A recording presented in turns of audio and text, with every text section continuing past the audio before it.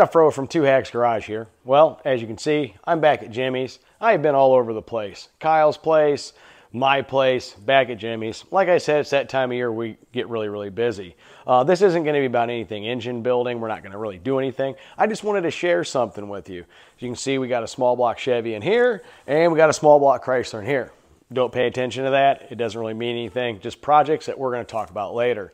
What I did want to talk about is chamfer. Every time you guys tear an engine down and rebuild an engine, there's always a chamfer on top of the cylinder. A lot of people don't exactly realize what that is there for and what it was intent, or it's how it's put in there. So what we're going to do is we're going to talk a little bit about that. It's actually quite simple, but it does serve a purpose in kind of two ways. So with that, guys, what I'm going to do is I'm going to show you the chamfer, what we use to put that chamfer in there, because you can do it yourself without having to have a fancy old school boring bar, which does have a chamfering tool. There is something that you can get to do it on your own, effectively, the right way, and on a budget, and all you need is drill. So with that, guys, let me show what we got going on here. All right, well, first off, this is a Magnum 5.2 liter V8 Chrysler engine. This is going to be a project coming up soon. It's not going to be 5.2 liters. It's going to be much more than that when we're done with it. But don't mind that. What we're talking about is actually chamfer. We just had this one, the surface decked on this, so the cylinder heads, gaskets, and all that will mate perfectly good, and on top of it, everything is true. But one thing, if you look here, on here, the chamfer's gone. We still need to machine this engine, but what you have here is a real sharp knife edge on there. If you don't chamfer that, believe it or not, that sharp edge here, it can actually prevent your pistons, when you go put it in there with the piston rings, trying to get in there, slip it in there correctly, they'll hang up on there. Also, with that sharp edge, that knife edge right there, that can actually get hot and cause detonation and pinging. So it's kind of two reasons why that chamfer is put in there. Let me show you the block that we just got done chamfering. So if you look here, guys, this has the chamfer in it here.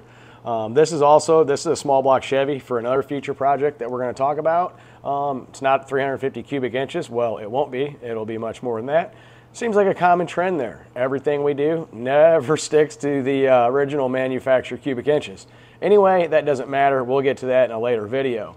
But if you look, we've already machined this engine, and we've already honed it, and the chamfer is in there. So what does this chamfer actually do with this? Well, if you look closely, that's at a 45-degree angle. So when you go to put your pistons in with the rings can kind of compress against there and slip on in. It makes, and one of the main functions of this, it just makes it easy to install the pistons with the rings on into the cylinder. There's different types of ring compressors, the cones and all that really help, but this just, from the manufacturer and when you machine it, this just adds an extra little bit of comfort space if you want to, say, to get those in there.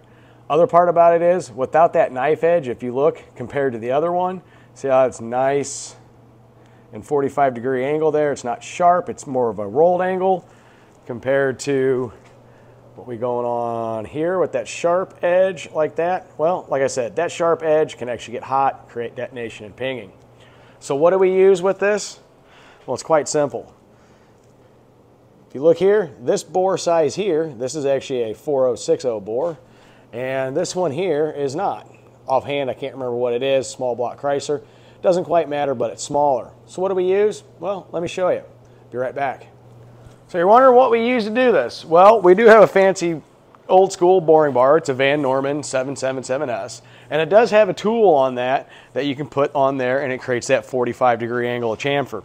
However, not everyone has an old Van Norman bore bar, but Goodson Supply Company, who makes all kinds of cool specialty engine building tools, you name it, they have all kinds of neat stuff. What they do is they sell this mandrel here. It's meant for a drill. As you can see, you just put it in there, you can tighten it up, and it has different grit chamfering cones. And this one here, well, as you can see, it's a little bit wore, but it's still got quite a bit of use. Long story short is that goes on there just like that, as you can see, and it's 45 degrees.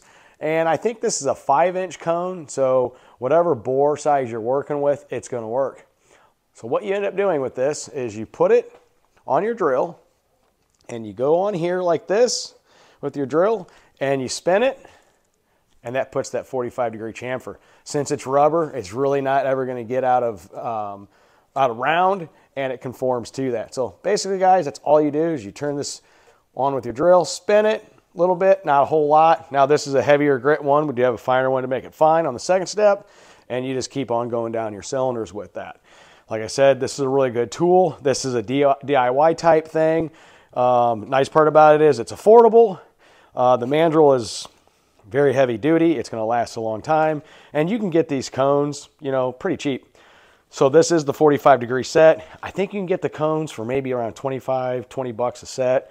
This, honestly, I don't remember, but I'm going to put a link into the description to Goodson, so you can, if you want to, you can go there and order your own. Kind of neat. You can do that all on your own, and you know what? When you can do things on your own, you don't have to have fancy tools. That's a huge plus and a huge win for all of us. See you in a minute. All right, well, I hope you learned something. I know a lot of people know that what that is there for. Kind of explained it. I didn't show you. We've already got this done. It's been really busy for Jimmy and I today of getting stuff prepped. Like I said, 2 future projects here. One's another Chevy, and one's actually a Chrysler. Actually getting back in the Mopar world. It's nothing for me. It's for a good friend of mine that helps me out do a lot of photography and videography. So with that, guys, that chamfer, 2 reasons, pretty simple. 1, to make installation of piston and rings easier. And the other part is keeping that knife edge off of there creates a situation in your cylinders where it's not going to get hot, cause detonation, and cause pinging. So with that, guys, it's busy. I got a whole lot of stuff to do. Got a lot of cleaning. Got a lot of prep. Whole lot of cool content coming up. But yeah, Goodson makes that tool so you can put the chamfer in there yourself. 45-degree angle. Doesn't take long at all. In fact, it's actually quicker doing it this way than it is doing this way. Both have that 45-degree angled desired outcome on it. But you know what, guys? I think I'm going to stick with the Goodson tool and stick with my old school boring bar to do the hard work. With that, we'll see you tomorrow. Later.